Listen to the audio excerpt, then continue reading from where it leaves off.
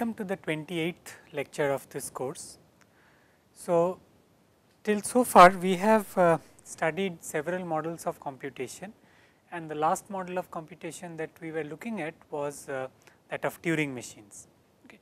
So, Turing machines are a model of computation where we have a finite control, and together with the finite control we have a tape which is unbounded, and any cell of the tape can be accessed at any point during the computation. Okay. So, just to recall, let me state some of the classes related to Turing machine. So, we have the class of all decidable languages. Okay. So, these are as I said also known as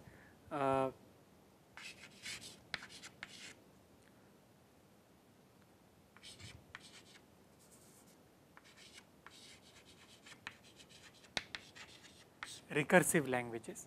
Okay. So, decidable languages are those languages for which there is a halting Turing machine that accepts that language. Okay. So, we saw the definition last time, and a superclass of decidable languages are what are known as Turing recognizable languages.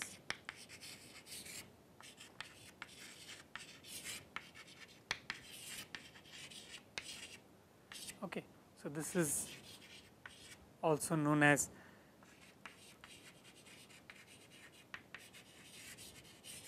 recursively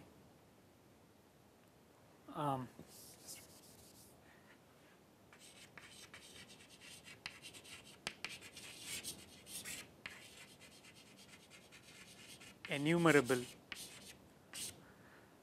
languages. Okay. So, and for Turing recognizable languages, we say that a language is Turing recognizable language if there is a Turing machine that accepts that language. In other words, for strings which are in the language, the Turing machine halts and accepts.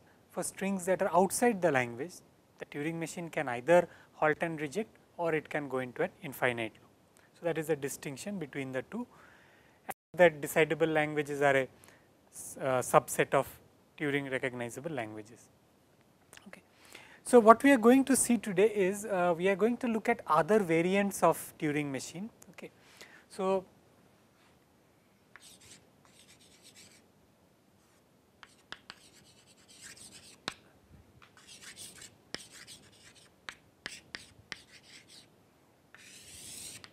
the first variant that we are going to study is what are known as multi-tape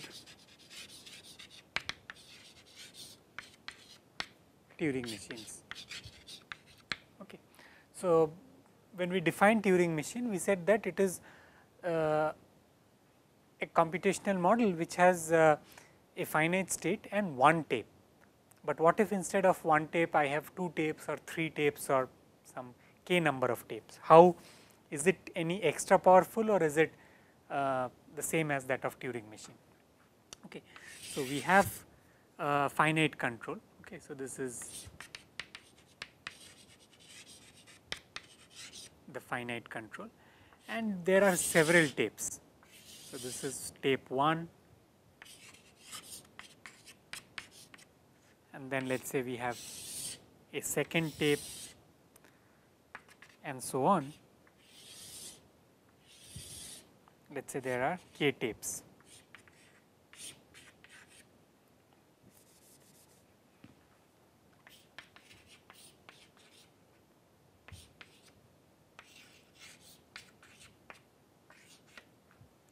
Okay. And because we have k many tapes, there are k many tape heads. Okay. So, every tape has its own input head. Yeah. So, for this tape, maybe the tape head is pointing to this cell. Okay. For the next tape, maybe it is pointing somewhere here, maybe the first cell, and for the kth tape, maybe it is pointing some cell here. Okay. So, there are other tape heads also. So, each tape head has a different tape head, and each tape head is capable of pointing to any cell of that respective tape. So, what we claim is that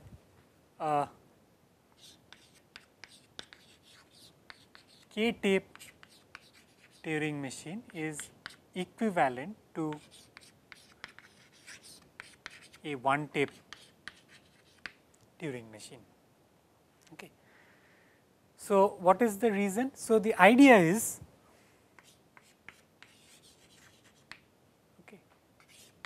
we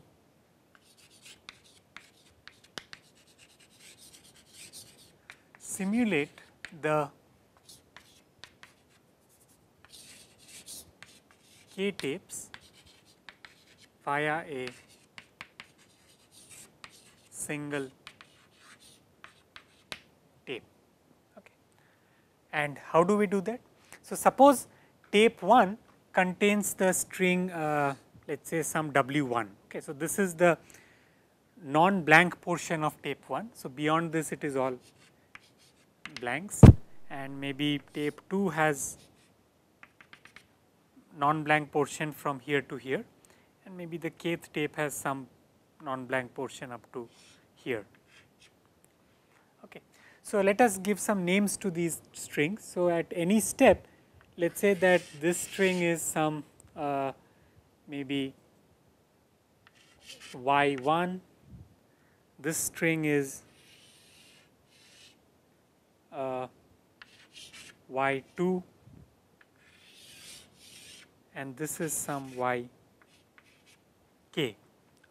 So, each of the tapes, whatever string is there on that tape, I will call it yi for the ith tape.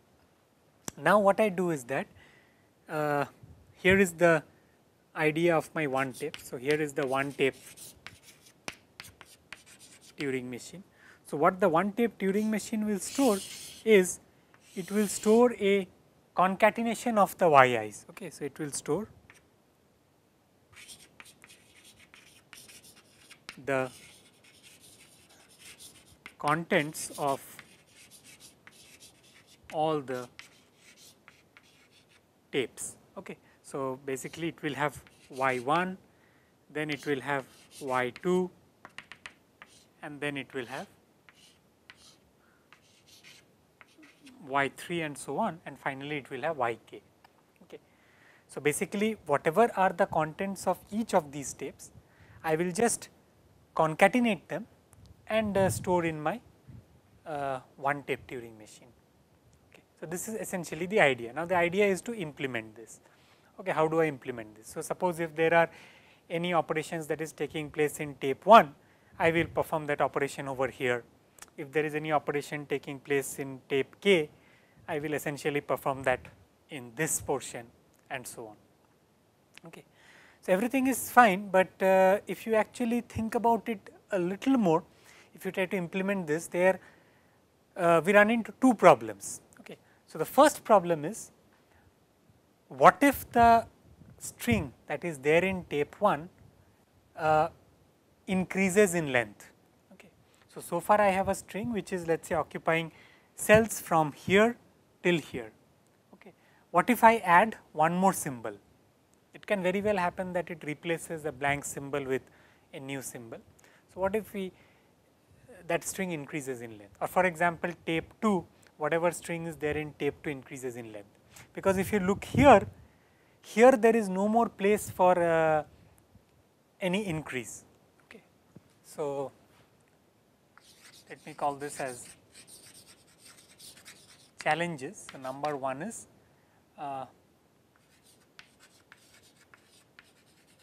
increase in length of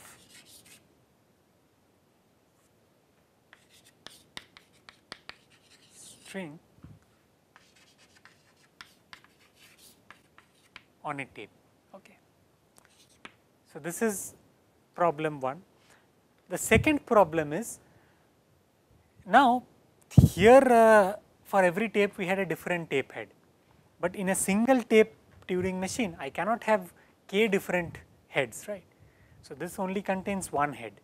So, if that head points to the cell of tape 1, I have lost the information about where the head of tape 2 was pointing, or tape 3 or tape k, okay, because this is only one tape head. Okay. So, multiple tape heads. Okay, so these are two challenges. So how do we take care of the challenges? So let us look at the first challenge.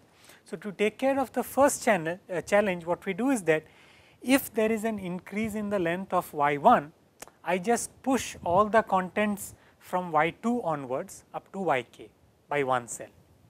Okay. So if let us say I add an extra symbol over here, I push y2, yk every y2, y3 all the way up to yk one step to the right to create an extra cell for y1. Okay. So if a symbol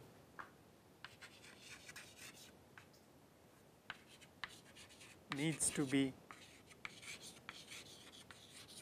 added for yi, then push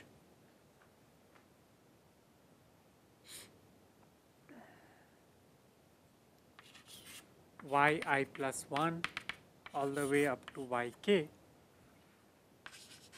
one cell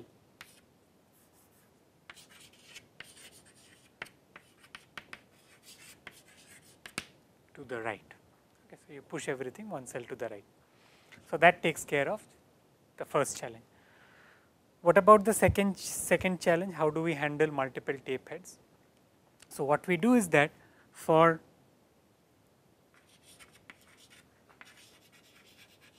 every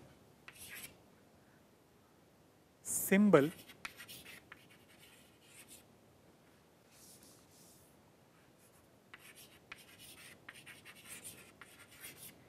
A belonging to gamma, add a symbol, let us call it A bar. Okay. So what we do is that to represent what is the position of the tape head in a particular tape, we will replace the symbol of that cell with the corresponding bar symbol. Okay. So for example, let us say that here I had the tape head pointing to this cell and this contained let us say a symbol B. In this case, let us say this contains a symbol maybe A, and here let us say it contains a symbol let us say C. Okay. So in the case of y1, I have my B over here. In the case of y2, I have A over here, and in the case of yk, let us say I have C over here. Okay. And of course, there are other symbols to the left and right. So what we do is that here we replace B with B bar, we replace A with A bar, and we replace C with C bar. Okay. So this will tell us what is the position of the tape head. Now suppose if the tape head in tape 1 moves from this cell to the cell left of it, we will change this back to B and replace the symbol that is to the left of this cell with its corresponding barred symbol. Okay. So use this symbol to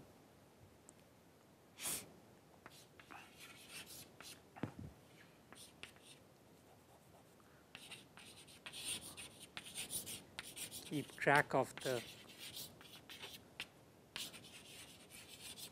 tape head. Okay. So that is all.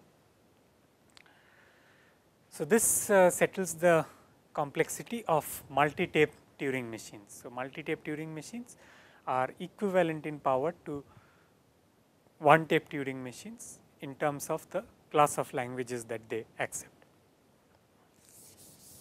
Now let us look at the following. So we know that push down automaton is basically a finite control with one stack. What if we have a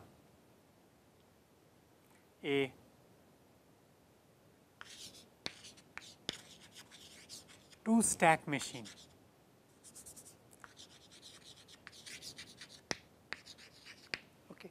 basically, we have a finite control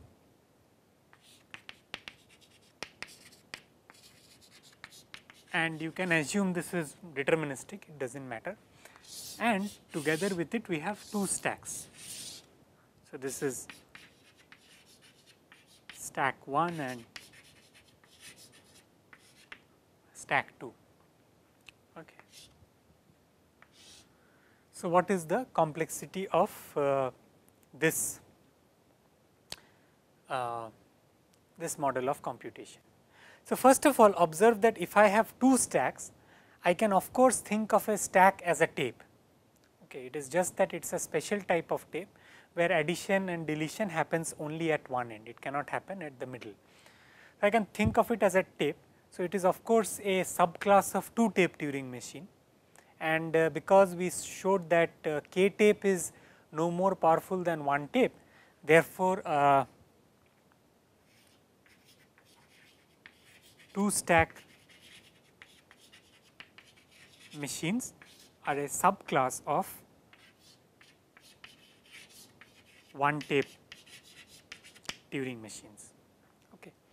But what about the other direction? Whatever I can do with one tape, can I do with two stacks? So, the answer is yes. Okay. This shows that they are equivalent. So, to look at the other direction, consider the following. Okay. So, let us say I have a one tape Turing machine. So, I have my control, finite control, and let us say this is the state of the tape, and maybe this is the cell to which the input points to. Okay. So, let us say that this portion of my string is u, okay, from here to here, and this portion is v. Okay. This portion is v.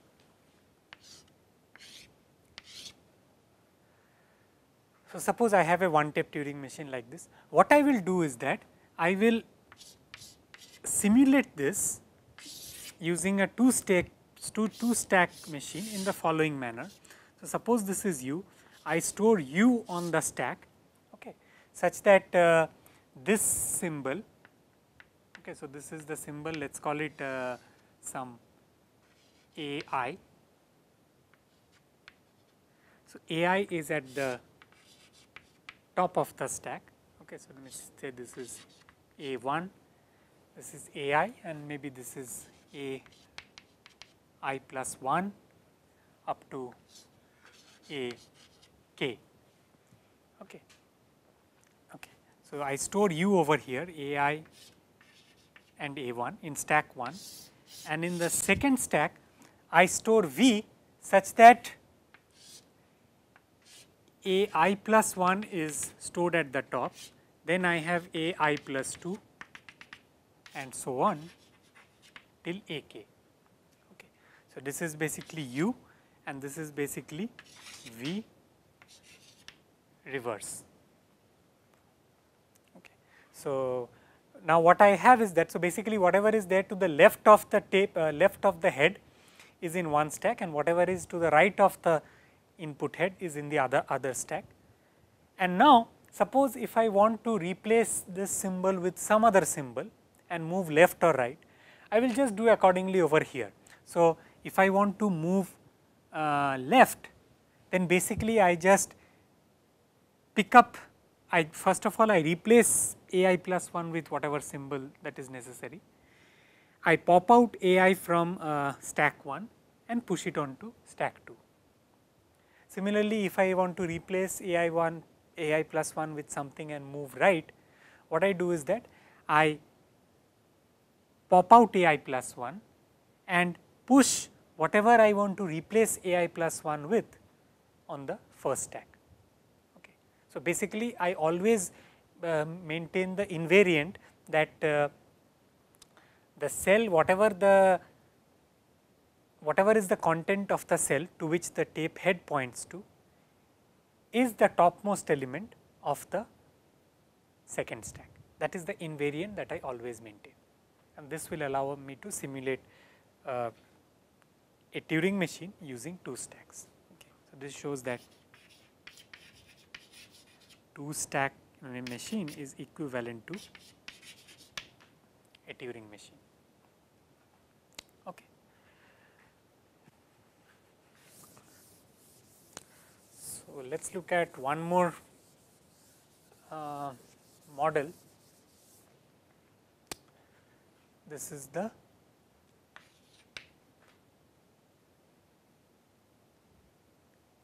Q model. Okay.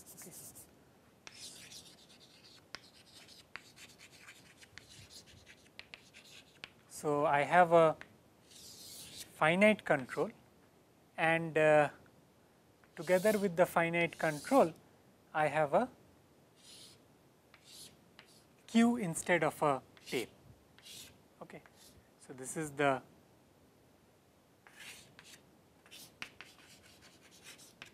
front of the queue and this is the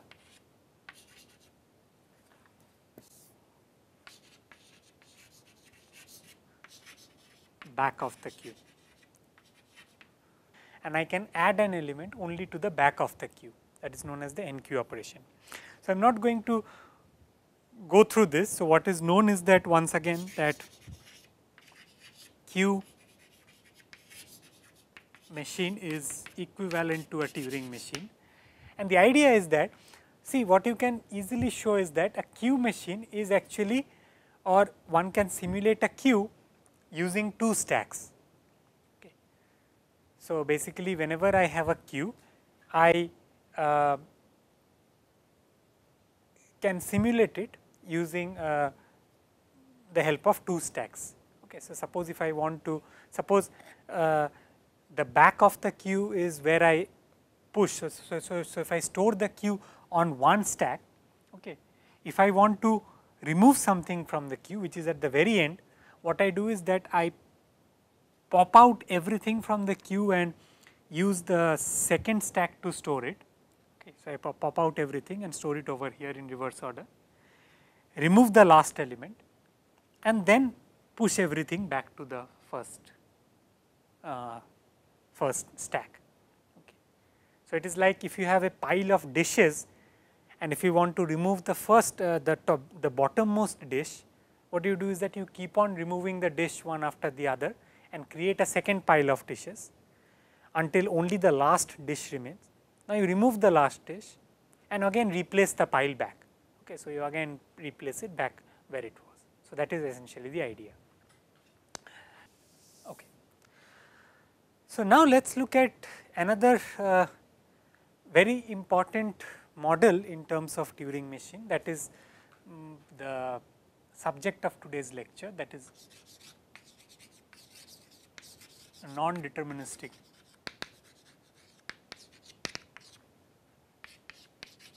Turing machine. Okay. So, think of a configuration of a Turing machine. So, what do we have in a configuration of a Turing machine? So, if you look at the configuration of a Turing machine, so it has 3 things. So, it has the current state, it has the current tape contents,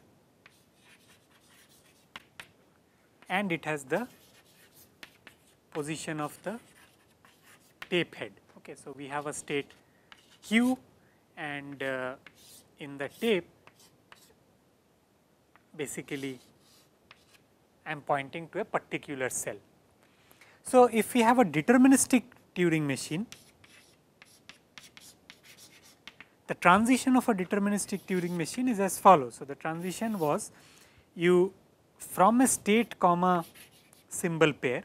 Okay. So, if you are at a particular state and if you are pointing to some symbol, okay, let us give it a name A, then it goes to a unique tuple.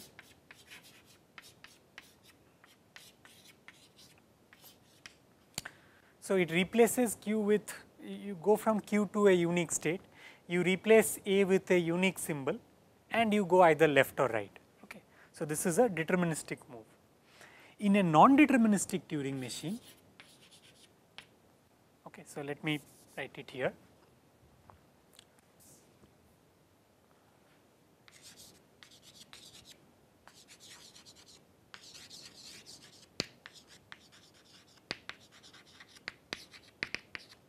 in a non-deterministic Turing machine, one can have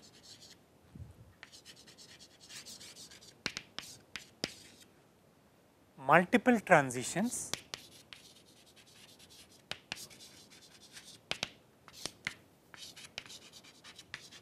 from a given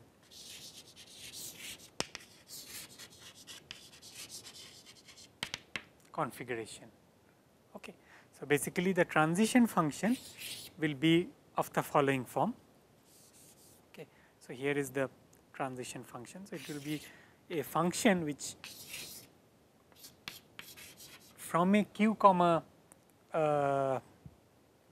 symbol pair. So, from a state comma symbol pair, it goes to the power set of q cross gamma cross L comma R. Okay. So, there are multiple transitions. So, for example, from suppose this is a configuration. Okay. So, we will actually talk more about configurations in our next lecture, but let me give you an idea. So, let us say this is a configuration.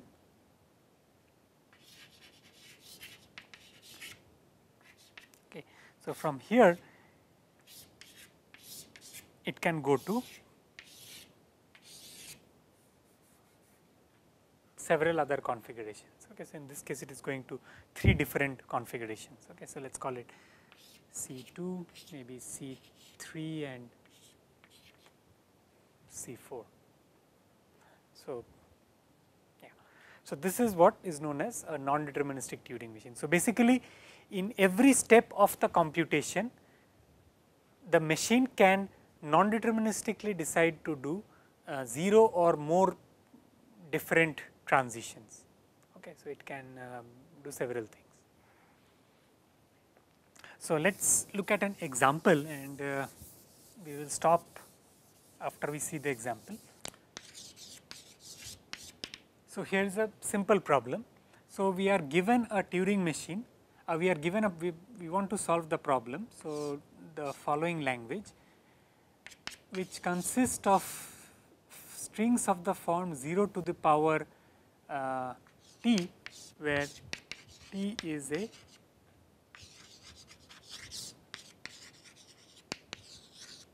composite number. Okay. So, how do we solve this? So, of course, we can solve this deterministically also. I just check whether a number is prime, but let us try to do this in a non-deterministic manner. So, first what we do is that we first non-deterministically write down two things. We write down a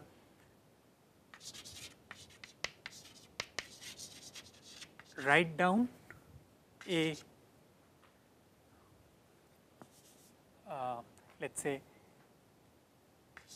n1 number of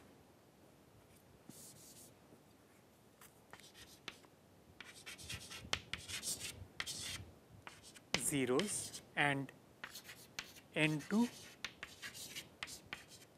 number of ones. Okay. Now, check if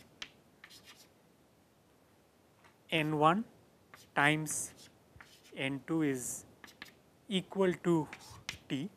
Okay. If yes, then accept, else reject. Okay. So, observe that a number is composite if it has two factors. Okay. So, when I say n1 and n2, let us assume that both n1 and n2 are greater than or equal to 2 and strictly less than t, okay, because they should not 1 and t should not be factors. So, we have these two numbers. So, if I have a number which is a product of two such numbers, okay, then we say it is composite, hence we accept it, and this check can be easily done using a Turing machine. So, we use non-determinism to guess these two. Okay. So, write down, so n1 and n2, I just use non-determinism to find out how many zeros and how many ones should I write. Okay, so here I will just say non-deterministically.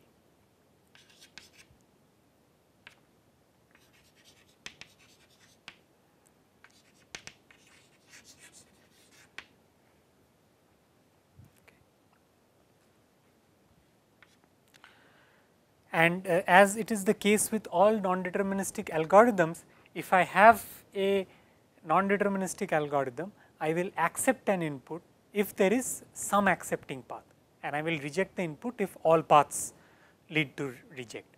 So, if a number is composite, it will have some 2 factors, hence there will be some accepting path.